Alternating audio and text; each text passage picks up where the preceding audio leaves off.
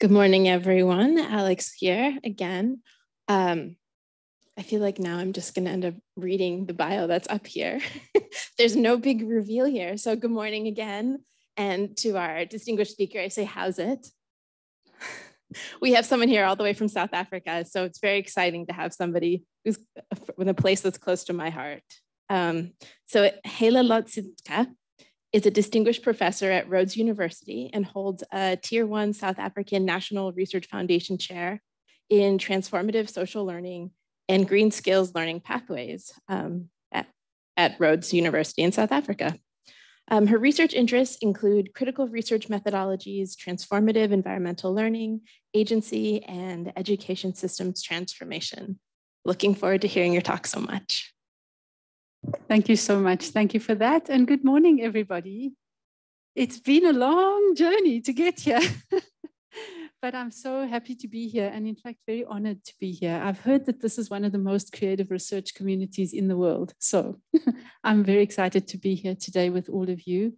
I think what Alex didn't say was that I used to be a grade 1 teacher. And the one thing that you learn when you're a grade 1 teacher is you learn to believe in the future because you're working with the most incredible young minds and, you know, this curiosity about life. And I think that's probably what's brought me all the way here 30 something years afterwards. So I sort of feel like I've always been involved in the future. And but as time went on, I sort of started to think about, you know, what kind of future are we offering young people in education today? And I guess that's what's where I am now. With this work. So I want to share with you some thoughts today, and they really are just thoughts on expansive learning. And what I'm working on at the moment is the notion of possibility knowledges for regenerative futures. And I come from a place called the Environmental Learning Research Center at Rhodes University in South Africa, which is sort of on the southeast coast of South Africa. It's a small town. And I was born in South Africa and have grown up there. And that, of course, imbues one with so much possibility knowledge and also hope for the future. So I'll share some of that with you as well as we go along. So I wanted to start just with appreciation for the invitation to be here. Thank you very, very much. A whole year of emails. And I'm not one that's very good on email, actually. I kind of like just get completely overwhelmed by it most of the time. But I do appreciate all of the work that has been put into bringing us here, the kindness, the care, the flexibility in steering the program and the arrangements that have brought us here. So I'm very appreciative of that. And I'm also appreciative of all research communities that allow us to speak with emerging grammars, with open space and open minds. So that's what I'm also excited about being here today. So I'm going to talk about regenerative futures. I was trying to think, how do you start when such a huge field, the field as huge as anticipatory futures, and it's incredibly complex and there's so much going on in it and it's just so exciting. And where do you start? So I thought, okay, I'll start here with regenerative futures and with the notion that these are arising everywhere and that they are actually actioning anticipation. And I'm so interested also in the actioning that you also opened up with, Cynthia. And I thought I'd start with a plastic bottle. I can't believe it. You know, I was traveling here, literally nearly 40 hours of aeroplane flights, and I can't tell you how many plastic bottles. And they just make your heart bleed, don't they, every time you see a plastic bottle. And I'm so grateful for the bottles that we were given this morning. But they, in a way, really challenge one to think about what regenerative futures need to be like, because they really force us to rethink and to think about restoring and replenishing and reframing and just, you know, moving beyond reduce, reuse, and recycle, which, of course, has been quite a strong and important paradigm, and we don't want to get rid of it. We need it. But this regenerative framework really helps us to, I think, move further with that early work. But I just absolutely love this project. It's a project that comes from Johannesburg, the sort of inner cities of Johannesburg. And it's a project where they were trying to reframe and reimagine and rethink with the plastic bag. And you can see here these children. And, you know, one of the challenges is that 1.2 million plastic bags are sold per minute. 1.5 billion plastic bottles are sold per day. It takes 700 years for one plastic bottle to degenerate. And all of this goes on while children are hungry. And this is what I really liked about this project, is that it was really trying to, you know, stir up what's going on here and try to reframe. So what they did is they started the social movement project with children and taking these plastic bottles, and then they were getting each child to write a little message of hope inside the plastic bottle. And it was used as quite a big fundraising initiative to try to provide food and security for these children. And of course, during the pandemic, many of our children were very badly affected by a loss of food security in our society, as the first thing that happened with the pandemic is the fallout around availability and security of food. And of course, that hits the children first and most. So this eventually became this amazing social sculpture called Itemba Tower. Every plastic bottle has got a message of hope in, even has little lights in, and they light up. And this is an artist that is just, you know, trying to help us to reframe and rethink, produce more regenerative ways of thinking about the world. And there's so much going on in South Africa, in Africa, when it comes to regenerative futures. You know, people often have, you know, very sort of negative views of Africa, but in fact, it's an incredibly creative place. And we can see our scientists, you know, really working hard to try to come through with regenerative futures. This is a new publication that's come out of UCT, the Future Water Institute, a fantastic institution.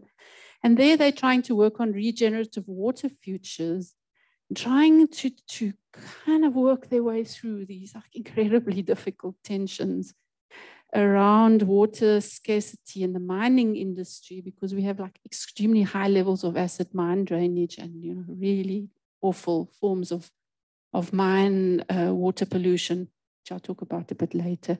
You can see it there, the sort of orangeness of the water, just like, ah.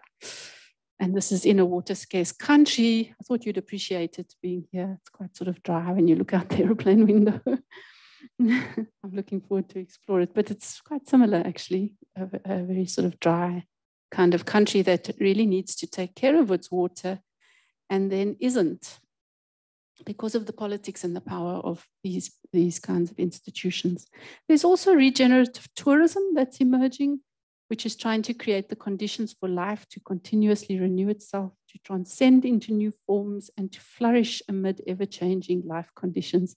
It's just so beautiful, isn't that? Sort of the creativity of the notion of regenerativity, and you can see it in that particular quote there. There's also regenerative fashion with clean cotton, much needed. You know, one of the first colonial impacts in Africa was the cotton industries, and they actually started research in Africa, was to bring colonial research to make the cotton industries work. So, you know, there's something interesting about just behind that beautiful picture, but it's actually about reimagining how the world can be. Regenerative agriculture, there's also quite a big movement emerging there, especially with women smallholder farmers at the forefront. And this is very vital for Africa. We have over 200 million small-scale farmers, and they actually produce, these women are the women who produce Africa's food. One of my former PhD students is leading the AFSA, which is the African Food Sovereignty Alliance, one of the biggest social movements in Africa, working with smallholder farmers to, you know, introduce agroecology and regenerative agricultural practices. Very vibrant communities who are not often seen, actually, but who are, you know, just so important for the livelihood and the pulse of Africa. This is a project that's established by one of our PhD students, and it's just a simple initiative, regenerative eco-social activity to clean up the beaches and to pick up all these bits of plastic that end up there floating through and into the oceans. I think everybody is much aware of those kinds of issues. But what I really wanted to do was just to open up with some of these sort of possibilities of what is happening, and that we can see movement when it comes to regenerative futures and cultures in Africa. And I love this quote, actually. At its simplest, regeneration is about creating the fertile conditions conducive for life to thrive. And this picture is from the Western Cape during the pandemic. And it was an organization that started a sort of very rapid response project, one bag full, and it was really trying to bring food to children. And I told you that that was one of the major fallouts when the pandemic hit us. And of course, it just shows the deep-seated fissures in society that need to be addressed. So for me, this is what anticipatory futures is or ought to be about, despite its multi-streams and complex makeup. And I think if we can, take that complexity and the different streams and bring it into focus for life to thrive. I loved the opening and the intentionality of the center and the laboratory, just indicating that same aspiration. So rising regenerative cultures involve many different things, and it's actually interesting that when you bring them all together, you can see exactly where the edges of the transformative movements are or need to be in our societies. And we need all of these to be happening at the same time. And that, of course, is the challenge. So we need regenerative materials, products, and production processes. We need kind, inclusive, democratic politics, communities and practices that include the more than human in their views of life and relations. We need collective agency to take back ownership and also to take up stewardship of our workplaces, lives, our communities, land, water, systems, and our air. And we need to fundamentally reframe economies and financial systems to be orientated towards social justice and the common good. And this one, I think, is the most difficult, actually. It's the one that we still haven't got grips with. It's the one that, leaves us all a bit stumped, I think. And then we need change drivers and change makers just to be ordinary citizens, everybody to be a change driver and a change maker, with a will to co-create a better world where life can thrive. So this is what's involved in this kind of work. This is my current favorite. I have this way of, I collect these examples of these most creative things that people do in this sort of space of regenerativity. This is my favorite. I absolutely love it. It's an economy of love. And it's a certification standard for products that are sustainable, ethical, and transparent throughout the supply chain. And they say that we believe that through a transparent economic system, responsible consumers and producers can actively protect nature and ensure that every person across the supply chain is fairly compensated and protected from exploitation. Economy of love is also a community of companies, farms, and consumers working to create an economy based on respect and compassion towards people and nature. And it was initiated by an organic farmers association to support sustainable farmers, companies, and consumers. And here I love the quote, economy of love means that I understand your challenges and you understand mine, so we can support one another with love and respect. And if only our societies could operate like that, I think we would be in such a much better place. So I love this one. It's just one of my current favorites. I have a different favorite quite often, by the way, but this one has been standing there for a while. And then I think the possibility of regenerative futures is deeply intertwined with the potential of healing the earth and her people, giving a chance to those that are threatened and excluded, including future generations and our biodiversity. And I think once we start to understand what's happening to our biodiversity and also the conditions that we are creating for future generations, I think it becomes so much more important for us to work on this concept of regenerative futures. So I want to talk now more about possibility knowledges, because for me as an educator, it's here in the space of possibility knowledges that this type of practice begins to emerge. And And of course, possibility knowledge is quite a complex concept because it surfaces so many philosophical and methodological debates in the sciences, the limits of positivism and empiricist ontologies, challenges the over-reliance on naturalism in the sciences and one-dimensional rationalism in the social sciences. It challenges the very categories of modern institutional knowledges and how they've been constructed, how they've been established, and also how they've been legitimated. It challenges how we view and work with knowledges in education and in everyday learning. And of course, this is not relativist or post-truthish, but rather, I think it ushers in very challenging new ways of thinking about rigor, validity, credibility, plurality, and what counts under what conditions and how. So, and it brings, for me, it brings this local to planetary relational criterion with life and justice into focus, epitomized, by the way, by the plastic bottle. So we'll continue with that plastic bottle. And of course, possibilities on knowledges are not new. They are part of the human condition. They have always been part of our societies, but they've also been significantly suppressed, and particularly by the sort of modern colonial modernity and its logics, including racism, patriarchy, and so on. So the best of these are often found, interestingly enough, but not only, of course, carried in and by the arts and social movements. So you can usually, if you're looking into the arts and social movements, you can find the edges of these possibility knowledges. And I've got this picture up here, this Amandla's A Revolution in Four-Part Harmony. It's the struggle music that actually carried the South African struggle movement, the music produced by the artists, so significant in holding and shaping, moving a revolution forward. I put the suffragettes up here because, a couple of 100 years ago, we wouldn't have been allowed to vote. Yes, imagine. And of course, that's not such a bit long ago. That was the case for Black people in South Africa. They had no political rights. And the work of Nelson Mandela and the African National Congress, and his point that I'm not free until we're all free, long, hard struggle. We see it today, here and elsewhere.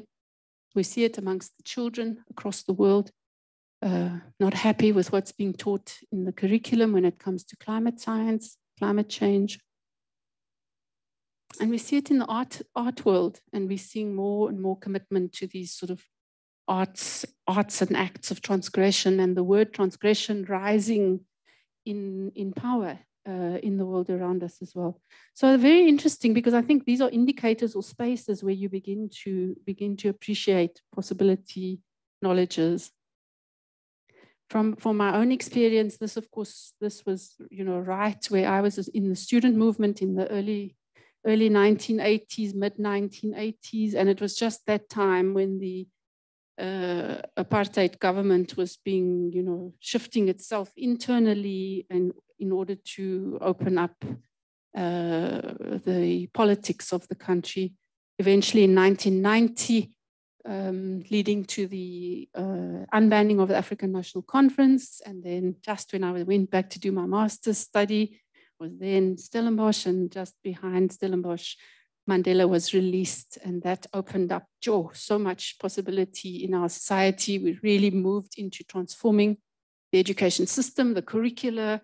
We were able to bring environmental education into the national system of education and much more, social justice and human rights and so on, and carried in the music. I wish I could have I wanted to bring this song to you. It's such a beautiful song, but please do go and listen to it.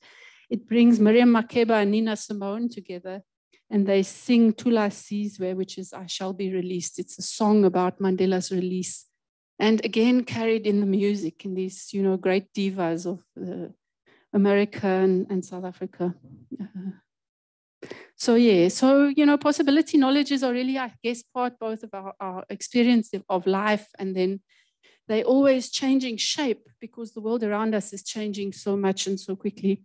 And the one that's so complex is this one around climate change. And just there's so many dimensions. I was looking at blockchain rain, look at it.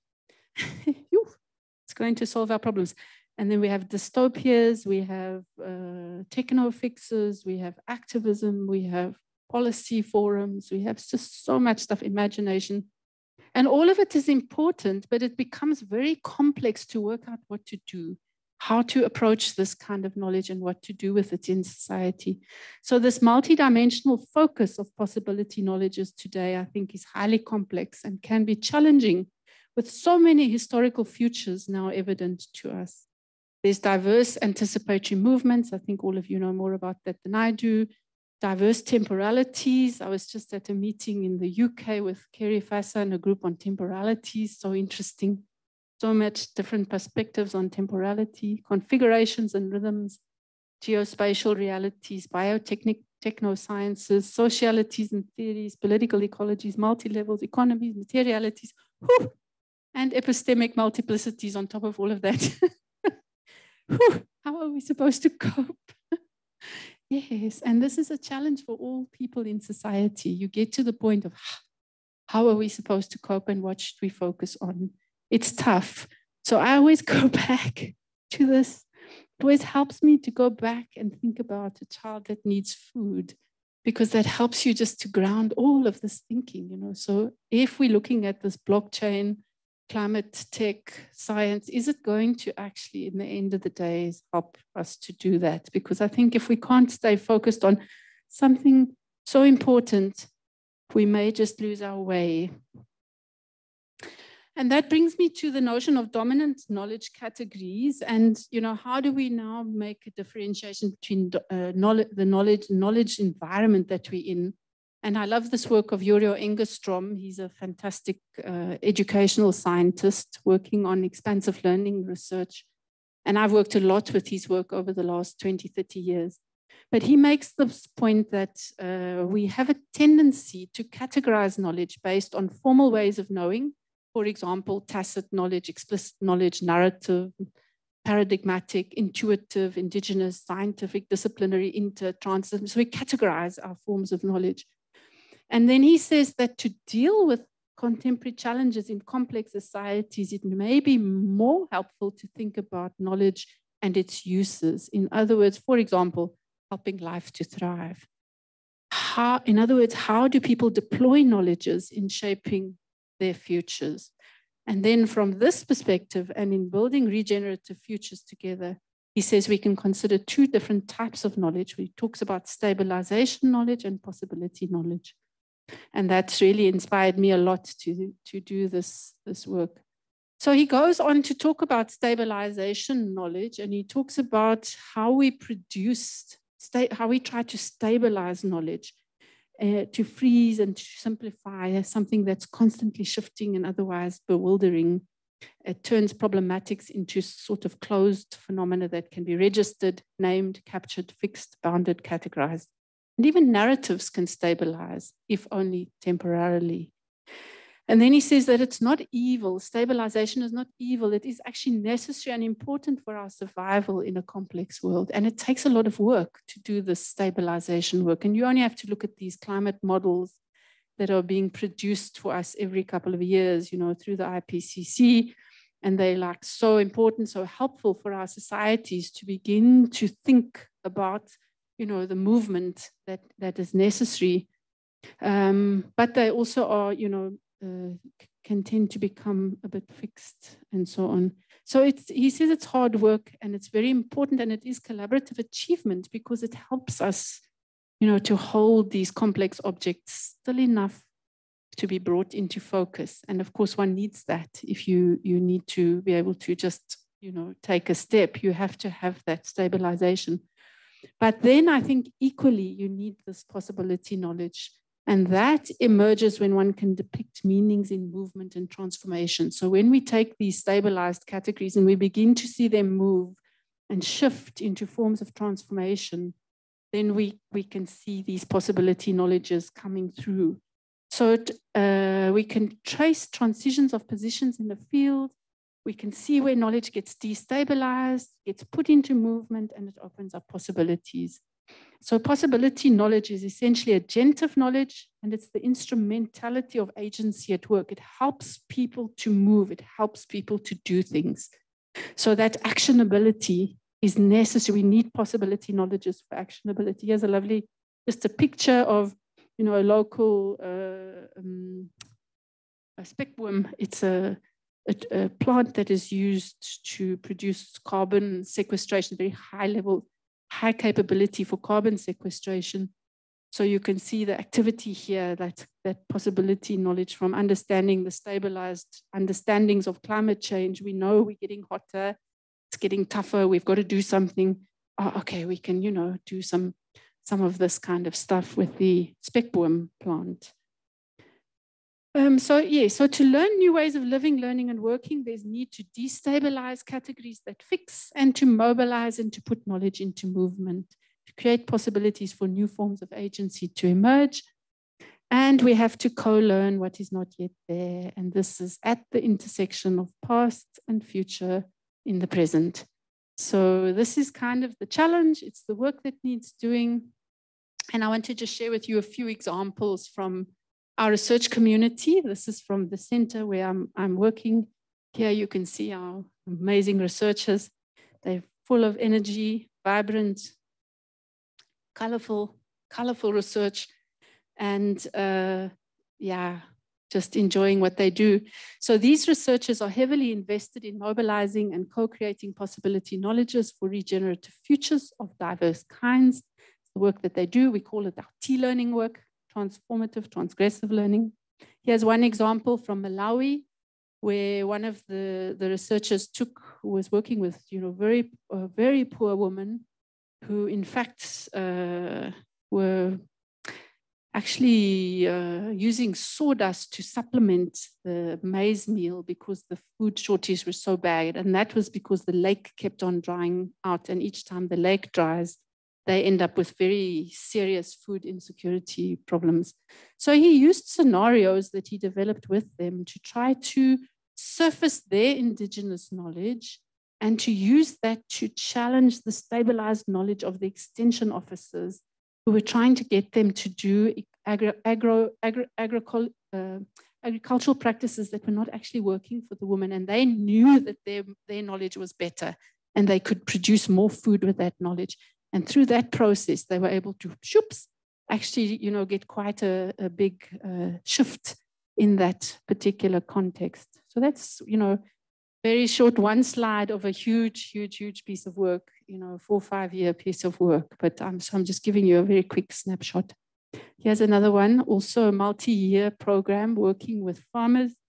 And this one was farmers were given back their land and they needed to find water for their food, but there wasn't really much water. So there were 2 forms of stabilized knowledge. One was being produced by the scientific community, lots of knowledge about rainwater harvesting and conservation in books published, millions of rands worth of books that were being published, but not being used.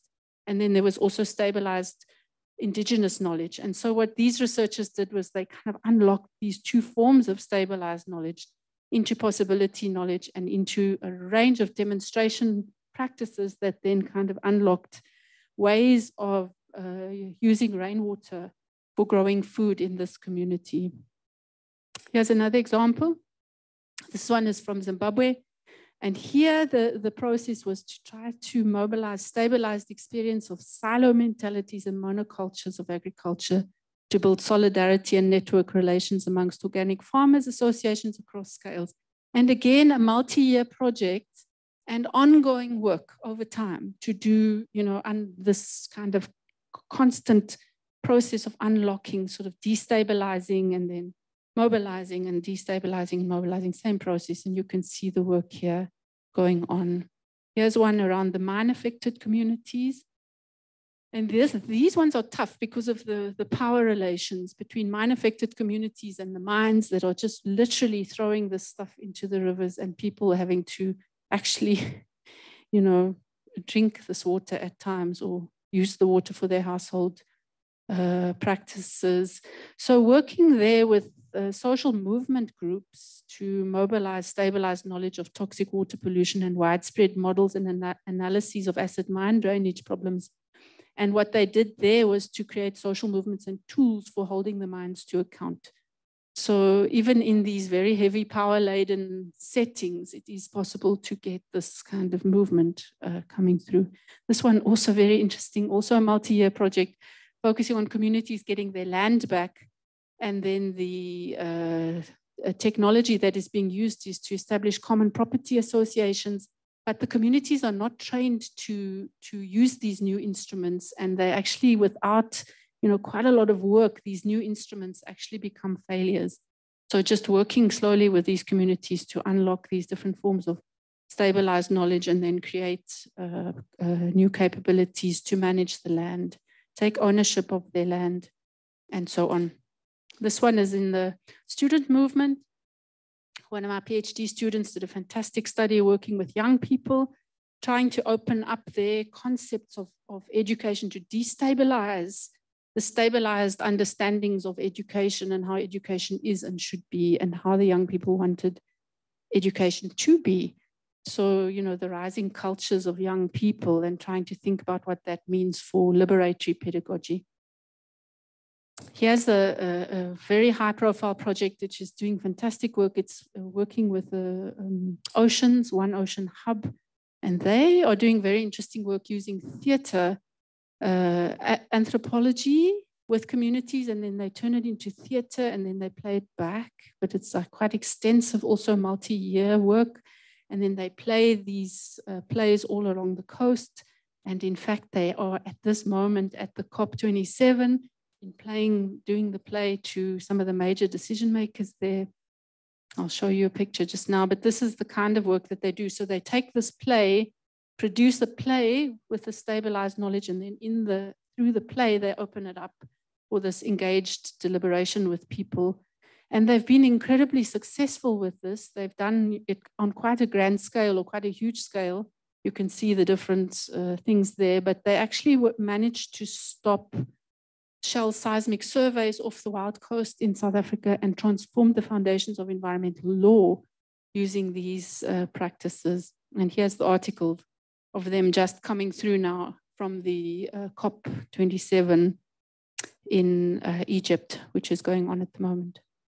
So, just in sort of some of this work, it's really quite hard to imagine how we're going to respond to the global changes, for example, climate change, persistent social inequalities and other risks, without transgressively reimagining and reframing human learning processes and systems via this process of proactively mobilizing possibility, knowledges, and agency for change.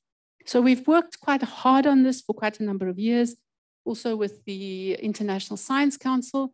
And we are trying to kind of understand, the differences between transformative, transgressive, transdisciplinary, and collective social learning. And we kind of are framing it out quite nicely and getting further nuance as we go along. And this is generating a new kind of research on learning, and then also possibilities for education system transformation.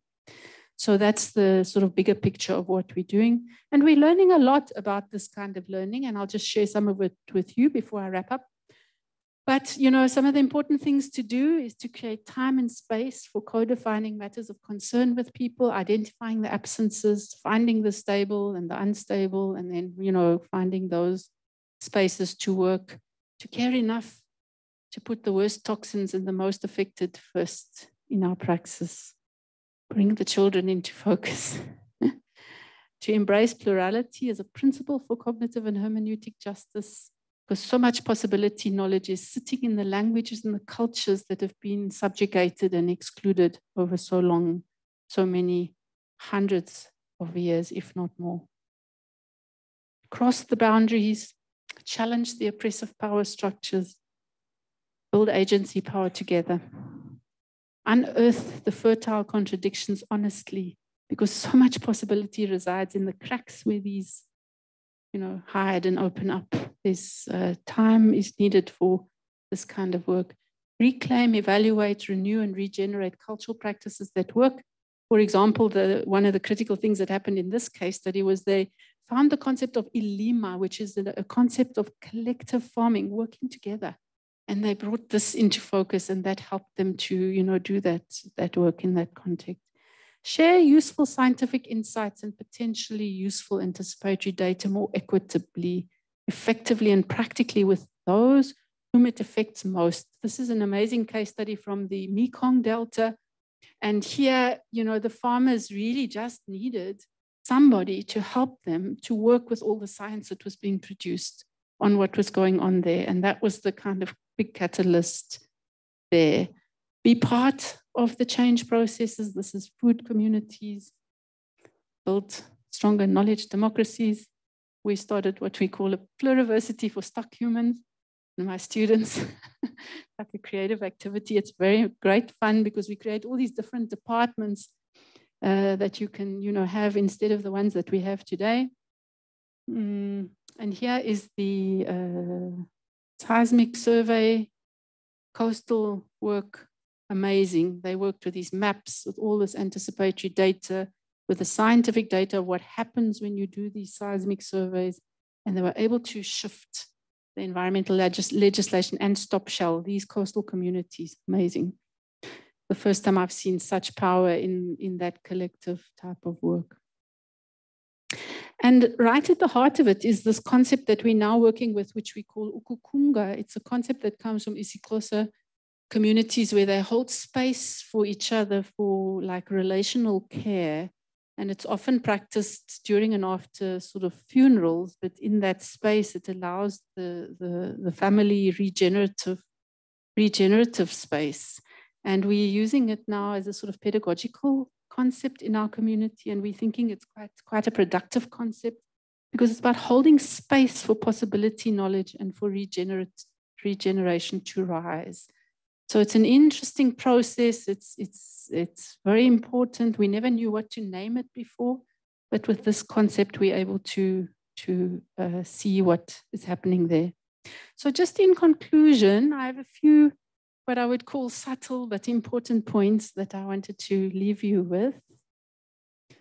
And that is that this comes from Engeström again. He says the first step of development or change often requires breaking away from a closed category whose inhabitants are doomed to stagnation or marginality. So that breaking away process is so crucial. And then what possibility knowledge does, I think, is it allows for that breaking away. It's not the same as the possibility of knowledge, which is more like the notion of latent knowledge, closely associated to that, but it's more explicitly brought forth than latent knowledge. So there's something kind of active in the notion of the possibility knowledge. It's also liminal because you can't like see it or feel it until it kind of has emerged. So it's there, but it's not yet there. So there's something about the liminality of it, the emergence. It's difficult to name or to grasp until it's realized and then until actually it can be stabilized again. So it's almost ironical, you know, but very important. And it is there at the intersection of past, present, and future. So there's something about the space, and I like this quote here, honor the space between no longer and not yet, because it's there where this possibility knowledge opens up. So possibility knowledges are co-created with people as they mobilize their agency. So it's not just co-creating knowledge with people, it's co-creating knowledge with people as they mobilize their agency. You see, there's a difference there, subtle but important. Its outcomes are often not known beforehand, although there may be ethical directionality or motive that is shaping the emergence of possibility knowledges. So we don't know what's going to happen, but we do sometimes know what is motivating. We know if people want their freedom. We know if people don't want to be subjugated. We know what the movement is, but we don't know what the outcome is. So possibility knowledges may be shaped by stabilized knowledge. In fact, they always are. Or they can also be guided and inspired by anticipatory knowledges. But we should not reduce possibility knowledges to either of these. And this is the subtle kind of point that I wanted to make. And for me, in possibility knowledges lies the pulse of democracy and the heartbeat of expansive learning. and what it can do in building regenerative, more just futures. Because it involves what we do in relation to what anticipatory knowledge producers, scientists, storytellers can do for us. So it's like something happening that's important there. And this is the key point that I wanted to leave you with. And that is that everyone, everywhere, those children with the plastic bottles, the students and communities that are stopping the shell seismic surveys, everyone, everywhere can destabilize stabilized knowledge to create and co-create possibility knowledge. And to creating these ukukunga learning spaces for mobilizing possibility knowledges is a foundation of justice in a complex world. And the reason for this is very profound actually for me, because I think it holds social engineering at bay. And one of the things we have to be so careful of with anticipatory work, I think, is that it can lend itself towards social engineering, somebody deciding for the other what their life should be or what their future should be. And I grew up in a society of, dominated by social engineering. So I have a very keen understanding of it and also very deep care to avoid it going forward. So for me, this work is very important. It's a space for holding social engineering at bay while we do the important work that we do of producing the kinds of knowledges that we need for the future. But unless we can put them into process with people to make to come with us in making the choices, we can end up in that difficult space. So that's where I wanted to end up with this beautiful picture by Diana Sinclair. And just to say thank you very much. Thank you for listening to me. Thank you for inviting me. And I also just wanted to acknowledge my sister who does this beautiful artwork for me. So thank you very much, everybody.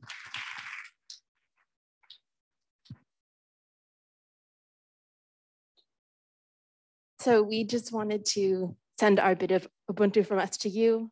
And so on behalf of the organizing committee and the conference, we say thank you, gracias, salamat, omoteo. Here you go. Thank you very much.